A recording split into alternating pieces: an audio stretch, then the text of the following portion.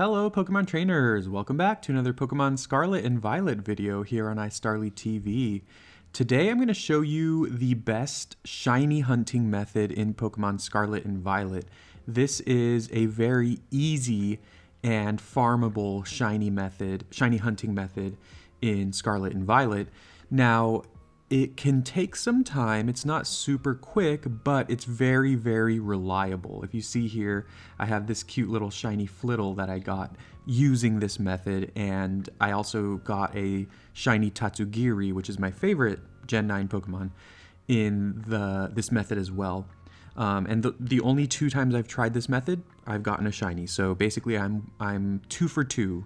Using this method. I'm 100% getting a shiny with this method. But anyways, the method in question is basically just mass outbreaks in Pokemon Scarlet and Violet, which are making a return from Pokemon Legends Arceus. Now, the thing about mass outbreaks in this game is, they were a little, for lack of a better word, exploitable in Legends Arceus. And the same is kind of true here, just in a very different way. So I'm going to show you kind of the best way to get shinies in mass outbreaks, because these were something that I did not understand when the games first came out. But I've seen a very detailed post on Twitter. I'm going to actually post a link to this in the description below for just the full text description of how to do this method. This is from a user called Anubis on Twitter, who is a good data miner for Pokemon games. Anyways, with that being said, let's talk about the method. Now, this is a mass outbreak method, and it uses picnics basically to reset spawns. So I'm just going to kind of try to show this as an example here. Let's talk a little bit about mass outbreaks in Pokemon Scarlet and Violet. Now, I flew specifically to this town because I saw that there was a Tadbulb mass outbreak here.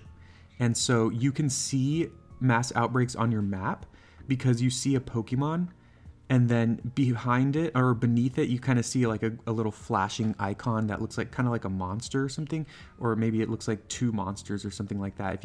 I'll move my cursor so you can kind of see it. Underneath the Tadbolt, there's kind of that glowing icon underneath it. And if you see that, that means there is a mass outbreak. From my understanding, mass outbreaks respawn every day, or they re-roll every day, and that's based off your switch's clock. I think I have a Magikarp outbreak down here. So basically, if you every day you can look through your map. Oh, there's a Glimmet outbreak, which is pretty cool. Every day you can check your map and look at the mass outbreaks that are going on. And if you don't see any Pokemon that you really like or that you really want to get a shiny of, you can basically change your switch clock by going to the settings and then going all the way down and changing your switch clock. You go to system and then right here, and you could basically change the day, move the day forward one. And from my understanding, that will actually re-roll your mass outbreaks, so you'll have different outbreaks and also different raids for what it's worth by doing that. So you can keep doing that basically until you see a mass outbreak of a Pokemon that you want, or a Pokemon who you want to try to shiny hunt. So that's pretty useful. That's pretty useful to know. Now, I'll just I guess I'll just go to the mass outbreak right now. Let's see, and I'll keep talking about the method itself. So the way that you do this method is, if you've done a mass outbreak in Pokemon Scarlet and Violet, you'll notice that as you do the outbreak, first when you get there, it'll say like something like you discovered the mass outbreak or something like that. And then as you defeat or capture more Pokemon in the outbreak, it'll give you messages letting you know that the number of Pokemon in the outbreak is decreasing. And then when you've defeated or captured enough Pokemon, then basically the outbreak will be finished, kind of like in Legends Arceus, and the outbreak will be done. And so the goal here, I'm going to try to be careful. Oh, okay, wow, I just ran right into the outbreak. Okay, so the goal here is basically so basically when you defeat 30 Pokemon in a mass outbreak, you get an extra shiny chance. Like your shiny chance increases, or rather, your chance of encountering a Pokemon of that species in the outbreak that's shiny increases, if that makes any sense. And then when you defeat 60 Pokemon, again, your shiny chance increases again for Pokemon in that outbreak. And so basically your goal with this, and then if you defeat I think probably more than that, like another 20 or 30 from there, then the number of Pokemon in the outbreak dwindles, and then again after that, it'll go down to 0, and then the outbreak will be over. So the magic number here is about 60 Pokemon defeated or captured, which sounds like a lot, but using the Let's Go auto battle feature, oops, that's probably a mistake. I sent out my level 22 Flittle, which did not destroy the Tadbulb. Let's just go ahead and send out the Quaquaval, because that'll be a lot easier. So basically you can use the Let's Go auto battle feature, and that'll count as me defeating one Pokemon in the outbreak. So basically I recommend you have a strong Pokemon in your party, a Pokemon that's much stronger, much higher level than the Pokemon in the outbreak, so you can easily defeat them. Because like I said, you need to try to defeat about 60 Pokemon from the outbreak. And you want to do that quickly, because 60 is kind of a lot. So you want to be able to do that a little quickly. And so once again, you're going to want to have a strong Pokemon to do that. So let me try to aim here. I'm actually going to avoid that one for now, and just go to these, because these are a little bit easier. That's not shiny, right? No, it's not shiny. The Veluza. I think it's a Terra Pokemon or whatever. So anyways, you're going to want to keep count, and I'm not really keeping count here.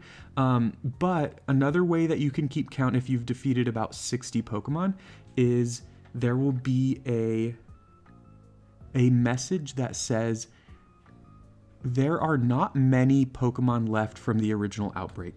So basically, once you get that message, you kind of know that you're good to go. This Veluza is going on to land to get me. Once you get that message that says like there are not that many Tadbulb from the original outbreak, you know that you've defeated the magic number, and at that point your shiny chances in the outbreak are basically at the maximum. And so once you've done that, once you've defeated 60, and you've seen that message that says, you know, the number of Tadbulb or whatever Pokemon you're hunting is gotten lower or whatever. I'll put it on the screen here. Then what you're gonna do is you're gonna open a picnic, and in the middle of the outbreak, you're gonna open a picnic if you do not see any shinies. And then basically you're gonna immediately close the picnic. And what that does is it basically resets all of the Pokemon spawns. And so you're at the point in the outbreak where you have the highest shiny chance, and you're going to reset the spawns by doing the picnic, and then it'll show you a new batch of Pokemon in the outbreak. And from there, you can run around and take a look at them. I'm going to try to put some footage from my Tatsugiri and Flittle outbreaks where I got the shinies. Hopefully that'll also give you an idea of what to do. But if you do not see a shiny, basically you open a picnic again and close out of the picnic, and it'll respawn more Pokemon in the outbreak. And basically you just keep doing that. You keep repeating that process, opening a picnic, leaving the picnic immediately, and then running around and checking all of the Pokemon in the outbreak to see if they are shiny. If you see a shiny, you can save your game immediately, and then you can obviously try to catch it. And if something goes wrong, then you can reset your game, and the shiny should still be there. Now, the scary thing is, if you reset your game and you reopen the game, you might not see the shiny right away. The shiny might be in a different location, but it will be there in the outbreak still. I mean, again, both times that I've done this, it's funny, actually the first time when I did the Tatsugiri raid, outbreak, and I got a shiny there, it knew Memento, which means it knocked itself out, and I was so scared. I had saved the game before, but I was still really scared. I reloaded the game, and the Tatsugiri was not in front of me, and I was terrified because, again, it's like my favorite Gen 9 Pokemon, and I didn't see it, so I was terrified, and I looked around everywhere, and I did eventually find it again in that area. So keep that in mind. If you reset the game and then reload, and you don't see the shiny in front of you anymore, just keep looking, just keep your cool, and just keep looking for it in the area, and it might have run somewhere else, so keep that in mind. And so like I said, you basically just, once you've defeated 60 Pokemon in the outbreak, 60 or more, and you've gotten that message that says the number of insert Pokemon here is getting lower, then you know you're kind of at the maximum shiny odds, And see right there, it's saying the number of Tadbulb in the outbreak is starting to go down. That's the first message you get to let you know that you've defeated a lot of these, but that's not the message I want to see. The message, again, that I want to see is where it says that they're getting lower. So I'll put that on screen. I'll let you know which message specifically you need to be aware of. And once you see that message, that's when you can start opening picnics. I don't think I can reach that one here. Yeah, so you just open picnics, leave the picnics, and come back. Now, the thing about Mass Outbreaks as well is depending on the kind of Pokemon, you want to be mindful of the kind of Pokemon that you're hunting. If they're really small like this, it might be a little awkward because they're going to be all over the place. One of the first outbreaks that I did before I knew of this method and I did not get a shiny was Cyclizar, and Cyclizar is really fast and they move all over the map really quickly. So it's really hard to keep track of Cyclizars, for example, if you're doing that. So keep in mind the Pokemon you are trying to hunt, but also the area where the mass outbreak is taking place, because once again, if the area is not super friendly, the Pokemon in the mass outbreak might be all over the place and it might be harder to keep track of them. And also, like I said, I advise that you have a strong Pokemon just to very quickly clear these out. And you might also want to have a Pokemon with False Swipe on your team so that when you finally get your shiny, you can, kind of have an easier time catching it. You can get it to 1 HP, and then you can, have an easier time when you throw those Pokeballs. Also, if you don't really care what Pokeball you're catching it in, you could also stock up on Quick Balls, because you could just throw them turn 1, and you have a higher chance of catching the Pokemon on turn 1. So when you get your shiny, you can do that, like I said. So like I said, I mean, you don't need to catch every single Pokemon you see in order to clear them. All you need to do is do the Let's Go Battle feature. A couple other things that I wanted to kind of bring up here with the shiny hunting. Again, it's basically the picnic method, and I'll kind of show you how that looks as well. Let me just clear these out just to kind of keep the process going. I'm going to clear these, and then when you open the picnic, you need to be mindful of where you are as well, because if you don't really have that much space, it's not going to let you open a picnic. Also, if you're riding on Koraidon or Miraidon, you also will not be able to open a picnic. I actually don't know if there's enough space here. Yeah, there's not. Okay, that's fine. Now, here's another thing, because people are worried with this method. Basically, this method is pretty friendly to like maybe messing up or doing other things. So when you open the picnic, you can actually make sandwiches in that picnic if you want. So if you're post game and you have the 6-star raids unlocked and you have some of the Herba Mystica, the Herba Mystica can be used in sandwiches in order to increase shiny chances. However, you can only unlock them basically after you've beaten the game. You can make a sandwich with the shiny power, and there you go. There's another message. The number of Tadbulb is getting lower, so that means I've probably defeated about maybe 30 or 40 at this point, maybe 20 or 30. But I want to see one more method here, one more message here to know that I've defeated the magic number to get the increased shiny chance. But anyways, what I was saying was you could make sandwiches in the picnic when you're opening the picnic. And that does not hurt your odds. In fact, if you have the Herba Mystica, it increases your odds of getting a shiny. Got to dodge that Golduck. Oh, he's after me. Also, leaving the area and saving your game and closing out of the game, they do not mess up the outbreak. So basically, if I'm kind of farming here, if I've defeated 60 Tadbulbs and then I realize I'm out of Pokeballs, I could leave this area and come back, and basically the shiny chances will remain in place for this outbreak. So that's really useful because, and also, if you accidentally leave the area, or again, if you just close out of your game, as long as you've saved the game, you can save the game and close out of it, and it also will not mess up your shiny chances if you've gotten to that magic number of 60 defeated. Also, you can defeat other Pokemon. So if I have a lot of Pokemon in my way, I can defeat Golduck. This is not like chaining. It's kind of similar to chaining, but it's not chaining. So I can defeat like a Golduck there, and my shiny odds will not decrease either. So like I said, it's a really friendly, really convenient way. And yeah, I just kind of wanted to show some gameplay of that. And once again, just to kind of reiterate that for everyone. And I'm actually almost at this point where I'm going to start showing you like the picnic method itself. If you have the shiny charm, obviously your shiny odds will be even further increased. I'm going to put those numbers on the screen here, but this method has really, really great shiny odds. In fact, I want to say it's better shiny odds than Masuda method without shiny charm. So this method without shiny charm is better than Masuda method without shiny charm, I believe. Although if you have the shiny charm, obviously that's even better, but yeah. So that's how you do the Mass Outbreak shiny hunting method in Pokemon Scarlet and Violet. I do believe this is the most reliable and consistent way to hunt shinies in the game. Obviously, if you're looking for a very specific shiny, this might not be the best method. I mean, it depends. You have to get lucky, right? Because if I'm looking for Fidos to shiny hunt, I need to get a Fido Mass Outbreak.